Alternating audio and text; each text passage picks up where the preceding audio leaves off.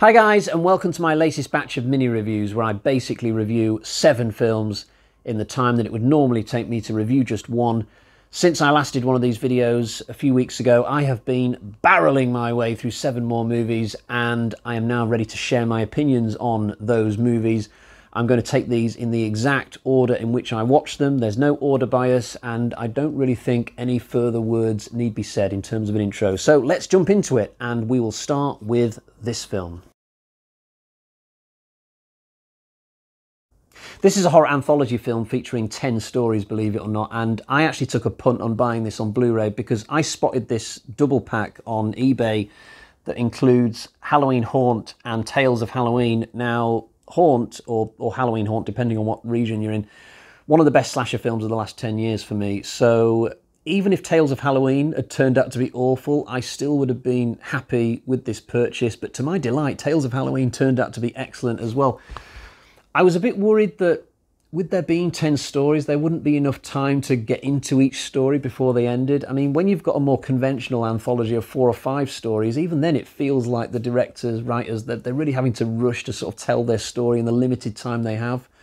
But somehow they made these even shorter stories of like presumably 10 minutes each to fit into a 90-minute, 100-minute runtime. There's no poor stories on this. There's nothing that I saw that made me think, oh God, that's just garbage filler. Let's get to the next one. At worst, there was the occasional mediocre one. And in some cases, these stories were actually excellent. They left me craving even longer versions of the stories. Not that I'll ever get them. There's no wraparound story to speak of, but I think that's a good thing when you've already got the challenge of fitting 10 stories into a movie. There's this little radio segment thing with Adrienne Barbeau doing a very, very brief voiceover, but other than the fact that it gives us a chance to find out Adrienne Barbeau is still alive and making movies, that was of no real consequence. It's got a very light, playful tone, this film. A lot of the stories made me think of Creepshow, but I could never really get into Creepshow. I know it's a famous horror anthology, but I much preferred this, and I think this is the sort of thing that you could literally put on Halloween, get the family watching it. If you've got kids sort of between 11 and 17, then I think you could all get round, watch this on Halloween, eat some chocolate and have a good time, as long as the kids aren't too young. So I'm going to give this 4 out of 5. It's already, I think, probably one of my favourite horror anthologies that I've ever seen. This is the worst film on today's video, and yet it's not completely terrible. Normally when I do these mini reviews videos, there are always at least 1 or 2 films that are just complete turkeys. Not today. I think I've been quite lucky with this stretch of films. So this is as bad as it gets today, and yet it's not a film completely without merits. So storyline-wise, it's about 3 YouTubers who do travel videos. And for their latest episode, they're going to Morocco. But when they get there, they stay at this motel that's like run by this dodgy landlady who's in league with the devil, and she's protecting some kind of demon. I'm a little bit vague on the details because it was a couple of weeks ago I watched it now, and by the time that the proper action really starts to kick off in this, I was already a little bit kind of bored and flustered, and I was like, come on, can we just get on with this? You're past the point where I'm going to consider this to be an excellent movie. Some of it is found footage and some of it isn't, which is just really jarring. Like, we'll follow the action through somebody's camcorder for like 5 minutes, and then it'll just turn itself into a more conventional movie, and then it'll go back to the camcorder thing. I really didn't like that.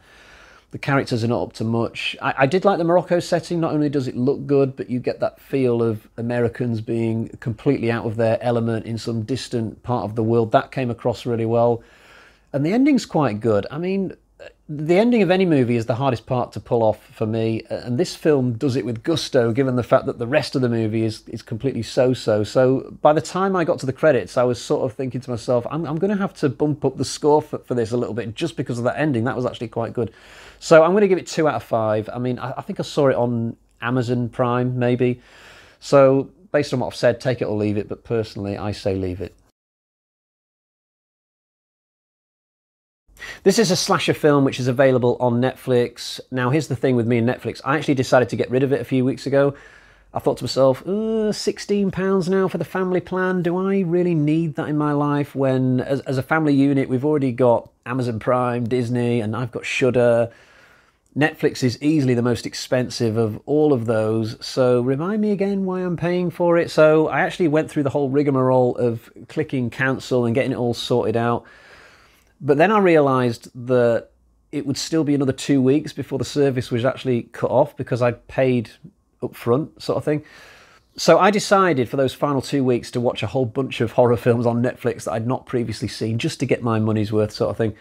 The trouble is, all those films that I watched in that little 2 week stretch turned out to be really, really good. So at the end of all this, I thought to myself, I can't get rid of it now. The content being produced is clearly too good. I mean, they're going to have to keep producing it in order for me to not cancel again in the future. But for now, I'm going to click on that renew button again and keep my subscription going. So essentially, this is one of the films that helped save Netflix in my household this month. It is a fairly derivative slasher, but it does have quite a few nice creative things about it. I thought it takes place in one of those really small rural towns that, if you think Smallville from the Superman movies, you're basically there. It's got cornfields and there's no city for like 100 miles. A lot of the teenage characters like to sit around in cars expressing how they've got to get out. I mean, they've just got to get out of this town. They can't say why. They've just got to get out, you know? I don't know why, because this town looks really nice. It's got that really idyllic, peaceful sort of thing about it. There's apple trees and stuff and cornfields. It looks absolutely gorgeous to live in, but for some reason, the teenagers have all got to get out, as if their lives are suddenly going to become really good once they start living in a really expensive, polluted city.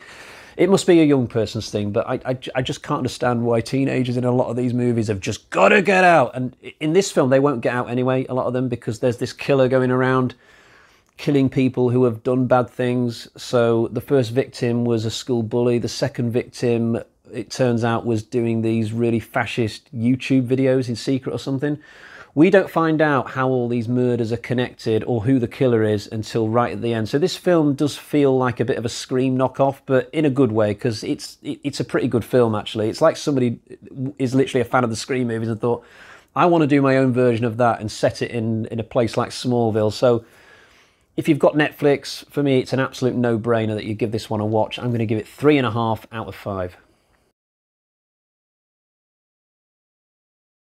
I'm going to embarrass myself a little bit now, but I've probably done that so many times over the past 300 and odd videos. What difference does once more make? So a while ago, I was going through the George Romero Dead films, and I realised that there's quite a few of them actually I don't own. And then I spotted this triple pack on eBay. So there's a bit of a theme today, isn't there, of multi-pack horror films, and this is another one. This just happened to have all the Romero Dead films that I didn't own. It was a match made in heaven for me. It's got Survival of the Dead on this, Day of the Dead, and Diary of the Dead, basically 3 of the 6 movies. So I bought it, but then I realised that not all was as it seemed, because the Day of the Dead on here is not the actual Romero Day of the Dead. It's like a remake from 2006 or something. So basically what they've done is they've come up with this pack. They've included 2 Romero Dead films, 2 genuine Romero zombie films. The third one is not a Romero film, even though it has the same title as a Romero zombie film. So it's a little bit of a cheat. You could maybe say that I should have looked at the box more, read it more, done my research more.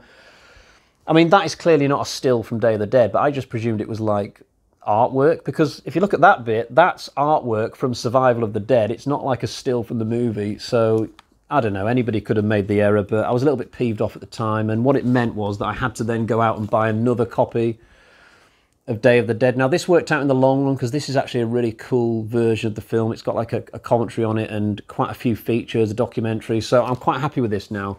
And I wouldn't have bought this had this not turned out to be so irritating, but I certainly didn't feel like watching the Day of the Dead on here. Not for a long time anyway. And then I thought to myself, you know what, I might as well watch it, seeing as I own it, for this mini reviews thing, right? And I won't lie, part of me was hoping it would turn out to be the world's worst movie, just so I could hate on it, as would be what it deserves. But it's not bad. I mean, it's not great either. It's got none of the subtlety of the original film. This new one, the zombies don't just run in this one. It's almost like they're teleporting from one place to another. They are ridiculously fast. I think they've just filmed people running in this and then sped it up. It's just a bit silly. There is some good splatter and action, but it's literally non-stop. There's no subtlety to the film. You don't really get to properly know the characters. I sort of enjoyed it in a really laid-back sort of, okay, there's zombie kills and explosions everywhere. I can at least see this through to the end, but it's not a film that I will put on again. And honestly, if you want to watch any version of Day of the Dead, go for this one. So for the 2006 one, 2008, whatever the hell year this newer one came out, I'll give it a respectable 2.5 out of 5, but it pales compared to the original film. This is today's hidden gem. It's an absolutely wonderful film. I saw it on Shudder. It's another one that fits into the zombie subgenre. So at the beginning of this, the zombie apocalypse has started, and we pick up the action by following this rapper and his girlfriend as they're driving away from Vegas. I think they're heading for an airfield because this rapper's got quite a bit of money, and so he's going to pay to have him and his girlfriend transported to some island or somewhere way away from the carnage that's ongoing. But their car breaks down in the middle of the Nevada desert and they're in big trouble. And in the distance, they spot this one zombie coming towards them. Presumably, it just came out of Vegas or whatever. Now, the zombie kills the guy quite quickly, and I'm not giving too much away because this is like the first 10 minutes of the film. The girlfriend panics, grabs like a bag of supplies off the back seat of the car, runs off into the desert. The zombie follows her into the desert, and this is now going to be the bulk of much of the movie. Just this one zombie chasing this woman across the desert. It sounds a very simplistic story, and it is. It sounds like something that might be better suited for a 25-30 minute short as part of a horror anthology. But this film does a really great job of taking the story in unexpected directions. None of them feel artificial. Every twist and development that happens in this feels either very natural or very creative. I was really impressed by how the story just proceeded from one section of the film to the other. It is one of those slow-moving Romero-type zombies. If this was a fast-moving zombie, I don't think this woman would stand a chance. I mean, it looked really hot in this desert. She can outrun the zombie, but the zombie doesn't need to sleep. She does. She needs to rest as well. So it's a really interesting game of cat and mouse. This woman, she can't just fool the zombie and go in a different direction either, because she has to stay on this same narrow direction that she's going in order to reach the airfield, because she's sticking to that plan. She's got this phone with like a GPS system, and she's following where she needs to go. I think it's like 20 miles between the car and the airfield. Brilliant film, this, and I love the various different ways that the story goes in the last sort of 30-40 minutes. The woman is played by Brittany Snow. Really good acting performance, and I love the development of the character in this, because right at the start she's like this gangster's girlfriend with too much makeup and jewellery, and she seems a bit airheaded. Not impressed with her at that point, but throughout the film she really grows as a character. It turns out she's got this son somewhere else that she's not seen for quite some time, and she keeps having flashbacks of this son, and by the end of the movie this woman had grown so much as a character. So fantastic film. 4.5 out of 5, and it is absolutely my most hugely recommended film of this video. This is another brilliant film. I saw it on Netflix. The story of how I came to watch it's quite funny. I was in one of those weird moods where you can't settle on what to watch, and I was scrolling through film after film after film, couldn't make my mind up. I came across this film that had a still picture of a woman on a train with the title "No One Gets Out Alive," and I thought, ooh, horror film on a train where no one can get out alive. Yeah, I'm sold. Let's just watch this one. Turns out that was the only scene in this film on a train. The rest of it is nothing to do with trains, but that's fine because the movie turned out to be absolutely terrific. So we've got this female character who moves into this apartment block. It's a fairly small apartment block. It's got like 10 rooms to rent in it, and it's run by this man and his brother. But it turns out that they are dabbling in weird rituals. They've got this demon that they summon. They've got their reasons for summoning this demon that we find out as the movie progresses, but what they're doing is not very healthy, and they're even sacrificing some of the women who rent rooms in this apartment block. So the woman that we follow moving into this place, she ends up in this really hellish situation. You've got a really good human threat in this film and the demon threat. We don't see the demon till very, very late in it, but it's fantastically designed. I mean, as soon as I saw it, I thought, wow, that's amazing. That was absolutely worth waiting all the way through the film to see that. But what also elevates this film is the main character and the emotional journey she goes on. She's this Mexican immigrant who has somehow ended up in the United States at like 21, 22 or whatever. But she doesn't have access to all the things that other Americans have because of the fact that she's not American. She's not strictly meant to be in the country, but you feel for her. She just wants to have a life. And she's got no money throughout this film. She can barely cobble together the dollars to get a room deposit down. She gets a job at this factory, but the working conditions are absolutely horrible. She just can't catch a break. This film really depicts what it's like for somebody to be on the bottom of the social ladder, and I'm sort of glad that a film would do that. Normally, in any movie, horror or otherwise, characters always have whatever money they need, you know. Oh, need $500 to get on a ferry to escape the zombie apocalypse? Oh, go on then, it's my last $500, but needs must. But in this film, this character just never seems to have money for what she needs, and your heart just goes out to her. It crossed my mind halfway through this film that given a choice between fixing the horror of her welfare and fixing the horror of all these supernatural things she's experiencing at the apartment where she lives, I reckon, at least up to a point, she would choose fixing the welfare situation and just take her chances with the horror. That's how bad things are for her. But I'm so glad a film would have a character like this that depicts what people go through in real life, rather than just having the usual middle-class protagonist who lives somewhere like Haddonfield in an affluent family with a white picket fence, and their biggest problem is whether they're going to get off with Amber at the prom, you know, that kind of thing. Or whether they're going to pass their midterm, because if they don't, they might end up having to spend their life working for their father's insurance company. Oh no. But this film is absolutely fantastic. It's got so many things that work, and it was so good actually that towards the end I was just praying that it wouldn't blow it in the last sort of 10-20 minutes, but it didn't, and I'm relieved about that. I'm going to give this one 4.5 out of 5, which is the same score I gave to the previous film, but It Stains the Sands Red is still going to be my gem of the day, just because it's slightly more original than this one, but this one is still a terrific movie. Another Netflix film, because, you know, I really wanted to make the most of that subscription before I cancelled it, even though I didn't end up cancelling it. So this is basically a slasher film in the woods. It's literally half Friday the 13th, half Wrong Turn. So if you like those franchises, then you'll probably like this. Even Netflix describes this film on its little descriptive thing as like a Friday the 13th type film. And in terms of Wrong Turn, I mean, there is literally a scene in this which has been lifted directly from the original 2003 Wrong Turn. There's also a splattering of the burning in it, I'd say. But what I really love about this is the killer. Once you see who the killer is, the makeup and the design of the killer, the aesthetic, it's fantastic. I was like, wow, what a great design that is for a killer. And after that point, I just wanted to see the killer on screen as much as possible, because I just loved the makeup effects and what they've done.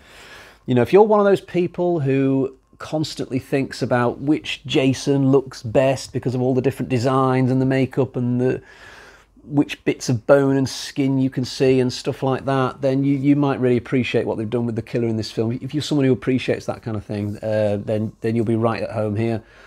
There are a few faults in this. I mean, we mostly follow these 6 or 7 campers as they get terrorised in the woods, as you'd expect, but one of the characters is annoying as hell. It's like a geek type character, but he's just not very well written, and by the end of the film he's just really, really annoying. There's also this really bizarre moment where somebody seems to come back from the dead, even though they were clearly killed off earlier. And when they're brought back for like a minute just so they can get randomly killed by a hobo. It's just bizarre that they would come back. But apart from these 1 or 2 little things, this is a mostly enjoyable slasher film. I'm going to give it 3.5 out of 5. And it even has a sequel, also on Netflix, which I've not watched yet, but I'm going to make that one of my next films that I watch in the coming days, and I might include my review of that on my next mini reviews video. But as for this one, I'm going to draw things to a close, and I think this has probably been one of the higher quality mini reviews videos I've done in terms of the scores that I've given. There are a number of really top quality films that I've included in this particular video. I'm really pleased with some of the stuff I've watched recently. But I will leave it there. Until next time, Cheerio, bye-bye.